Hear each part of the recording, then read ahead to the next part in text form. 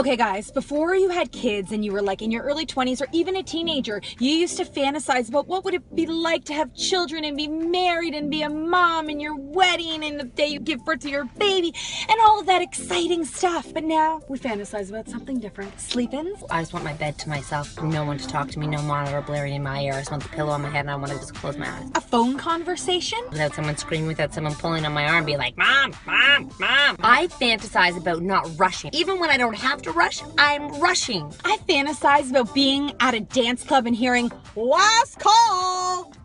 Never gonna happen again. I fantasize about checking out new hot restaurants in the city. I fantasize about knowing what a hot restaurant is. I fantasize about finishing my meals. Coffee. Hot coffee. I fantasize about waking up in the morning and not immediately being smacked in the face with anxiety and schedules. You know the one thing that I really, really fantasize about sometimes? Yep. Silence. You know what's funny? What? Sex was not on that list.